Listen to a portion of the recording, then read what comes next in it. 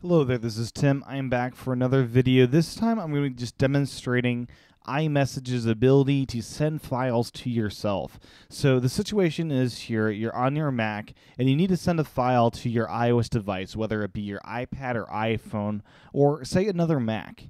So a little known fact is you can actually send an iMessage, you can actually send iMessages to yourself, and from the Mac you can actually include files in that. So I'm going to demonstrate here. I've got many different things. I've got an audio file, so let's send that to myself through iMessage, and let's just hit send.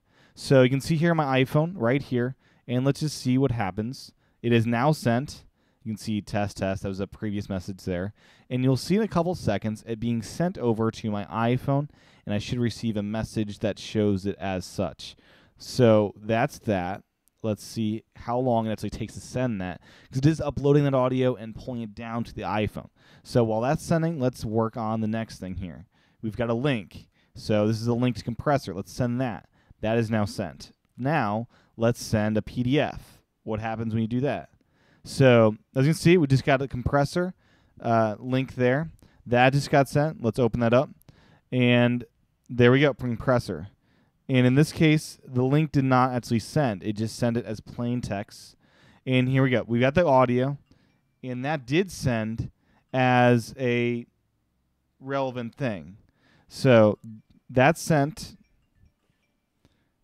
and we can just hit play here. And there we go. It's playing. So boom. That's enough of that. So audio is sent. Now let's work on sending that PDF message. So PDF, let's see what happens when I try to send that. PDF, let's send that. And it is now uploading or sending that. Next up, let's just send a picture. So we got a picture there. Let's send that.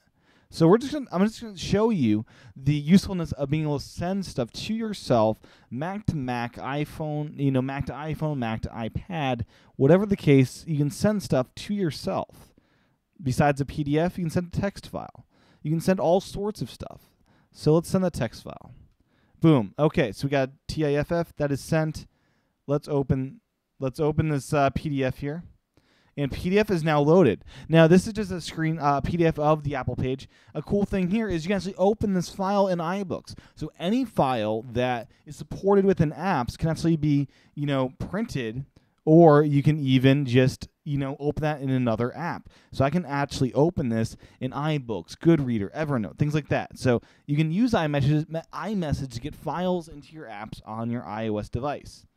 The picture. There we go. The picture did load. The picture can also be opened in a number of apps, including Goodreader, Evernote, Camera Plus. So if you click on, say, Goodreader, that will launch that picture right up into Goodreader. And there we go.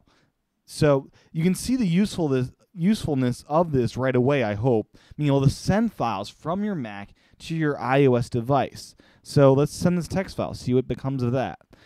And you can just experiment with all these different file types to see what works.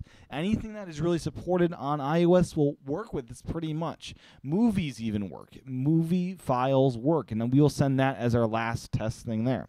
So there we go. We have now have our text file. And you can open that or print that just like you can a PDF. So really, really handy stuff here. So let's try to just find something. Let's find this movie. Let's send this movie over. So we're just dragging and dropping. That's all we're doing. Dragging and dropping this movie. And we are sending that movie over through iMessage. iMessage is totally free. It works over your 3G connection, Wi-Fi connection, anything like that. Really, really slick. So if you're looking for a solution to send files to yourself, this is just one way. The Notes app can do this, I believe, and I'll be demonstrating that in a future video. But until now, I hope this is just a handy demonstration for how you can send files to yourself. And I hope that this movie file just makes its way over. It should be here rather soon. But if not, just know that it did come and it will be played in the future, because that is something you can send over. So with that, I am Tim Chatton. I run the iWake podcast. It's a daily Apple News show. You can find over at iwakepodcast.com. And I thank you for watching. Please stay tuned for future videos as I go over tips like these. Aloha.